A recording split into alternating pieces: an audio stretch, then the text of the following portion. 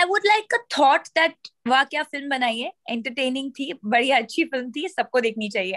I'm not one of those people, and I've said this many a times, who would like to lie about a fact in my life. I will not take a rumor, but I will not lie about a fact.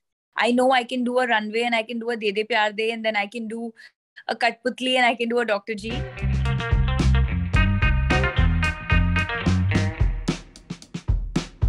Hello, this is Srijita sent from News 18 Showsha, and today we have with us the gorgeous Rakul Preet Singh. You have recently seen her in the trailer of Dr. G, and today we are going to talk to her about her film and a lot more. So let's welcome Rakul Preet. Hi Rakul, how are you? Very good, how are you? I'm fine. So I must say you look gorgeous in the trailer and your character seems like a very cool and quirky character. So I'll just begin with that. Tell us something about the role we will be seeing you. So I play the role of Dr. Fatima, who is obviously a gynecologist. She's studying to be a gynac, and very, very sorted in her head, very aware of what she's doing, somebody who respects her job. She's very liberal with her thoughts, if I can say so. And she is also a reason why when you see the film, you'll know, how she brings Ayushmann into understanding his love for being a gynac. Initially from a job that he doesn't want to do to doing a job. So I think Dr. Fatima is a very well-written character, very quirky, very sassy. And a lot of people will relate to the character also. A lot of college students will, for sure. Rest you will know when you watch the film. Dr. Fatima also, one particular trait is that I had to learn is that she speaks in very saaf Hindi. Jo Lucknowi Hindi hoti hai na, with correct nuktas, with speaking like her the right way, ghalib and all of that. So I had diction classes for that, and of course prep for being a gynac. So it is a very different character that I've played. So about the story, what was the most appealing or interesting part that you found that made you say yes to it? I think the fact that it is so new, it's touching upon something that no film has been made on, and it's a funny take. Like it's treated with a lot of humor in an entertaining way. It's something like I just said that every youth will connect with, because it's got the college drama, campus drama, fun jokes, that friendship, that camaraderie, and senior, junior, all those things. So definitely the youth will connect, and it's also a film that you can watch with your family. So it's not that they will not understand it. So I think the whole entertainment package that it is, with an undertone of a message, is what excited me. A film like Dr. G or even say Chhatri Wale, these are made on very important topics. But whenever there are films on topics like say women's sexual health or sex in general or periods, there is a lot of unnecessary trolling, a lot of unnecessary criticism. So while picking a subject like this, do you ever go through a dilemma like, okay, this is an important film, but should I do it? Should I not do it? So Padman was a film which was a very relevant film in Indian cinema, and it did very well and was appreciated a lot critically and box office wise. I don't remember any criticism, and I have not. I think the response for Dr. G's trailer has been very, very good. So I don't think we should feed this question, because so far everything has been good. We should not unnecessarily create that criticism when it is not there. I just feel that the film is made for entertainment purpose, and when people watch the film, they will understand that there is nothing objectionable about it, and that's what it is. And that's a really good thing, because like that means that the audience's mindset is clearly changing. So that is definitely a good thing. Yeah, if you make a good film, audience will appreciate. If the film is not good, they will not appreciate. Correct, I totally agree.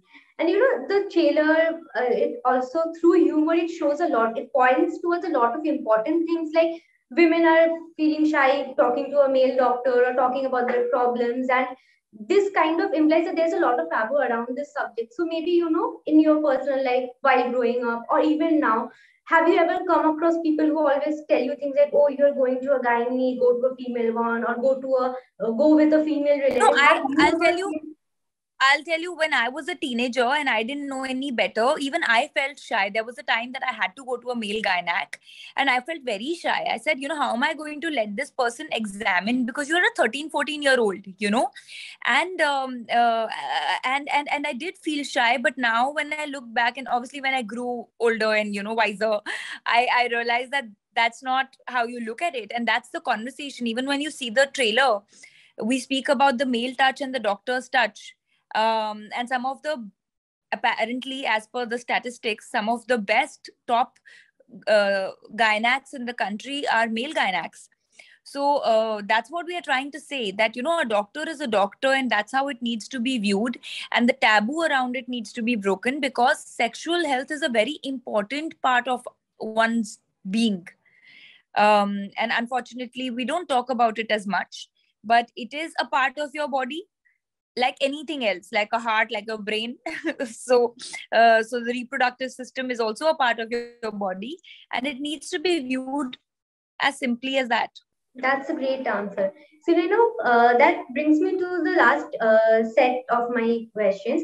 So, you have an interesting lineup of films, and all the films seem different from each other. So, is it a conscious different to pick up projects where you get to play different characters and are not typecast in the same kind of role, and people get to see your different shades as an actor? Is it conscious decision or something that just happened naturally? See, it's a little bit of both. Yes, I want to do different things. I want to show my versatility. I know, you always believe in yourself and you want people to believe in you. I know I can do a runway and I can do a De De Pyar De, and then I can do a Katputli and I can do a Dr. G. So I can do glamorous and I can do this. But unless I show it to people, they won't really see that. And so that is the idea behind it. But then I cannot deny the fact that I've been lucky also to get those scripts, because I can only choose from what I get. So I'm grateful that I've got those opportunities to showcase a versatility, and I really hope that people like it and appreciate it. And besides your film and your work, you also sometimes make headlines for maybe your personal life or your relationship status. So does that sometimes bother you that okay, why I have so many films lined up, but why are people just interested in this aspect of my life? Does It doesn't did bother it ever because happen to you? no, it doesn't bother because I don't read it. See, Okay. I chose to speak about it. I'm not one of those people, and I've said this many a times, who would like to lie about a fact in my life. I will not take a rumor, but I will not lie about a fact. And it is as normal for anybody to have a partner. That is the normal human progression.